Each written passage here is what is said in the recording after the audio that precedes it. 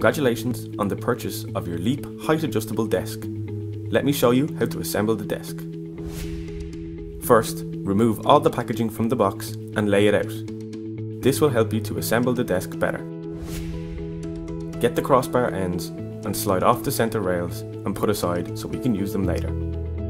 Align the lifting column with the crossbar ends in the proper orientation and ensure that they are in line with the screw holes. Insert the larger machine screws into the holes using the Allen key provided. Rotate these a few times without fully tightening the screw.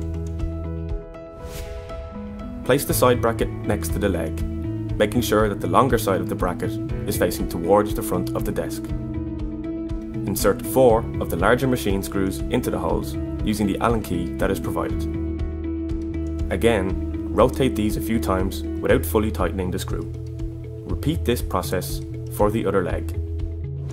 Next, take the feet and tighten them onto the legs in a crisscross pattern with the Allen key provided. Please ensure that the longer ends of the feet are facing the same way as the longer ends of the side bracket.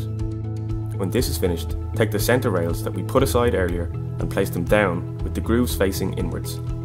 Make sure that the thicker ends are closer to the floor. You can now bridge the two legs together.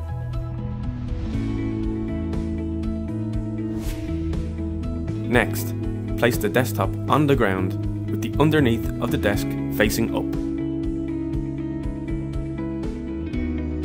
Then, align the side brackets of the frame to the underside of the desk as required, and fit with the screws provided. Check to ensure that the screws included are no longer than the thickness of your desk. With a drill or screwdriver, screw the desktop onto the desk frame.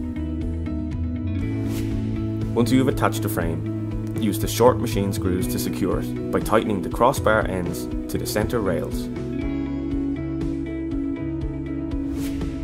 Connect all cables to the control box and use the cable ties to secure it into place. You can also purchase a cable basket or cable spine to help with your cable management. Align the control panel to the pre-drilled holes along the front edge of your desk. Once this is complete, ask another colleague to help you turn your desk the right side up. Now it's time to reset your control box. You can do this by holding the down arrow until the desk reaches its lowest level. You will see the desk slightly rise after this. You can now let go of the button. Once this is done, you can set your predefined positions on the control panel. This can be used so the desk memorizes your preferred sitting and standing height. Your Leap desk is now ready to use.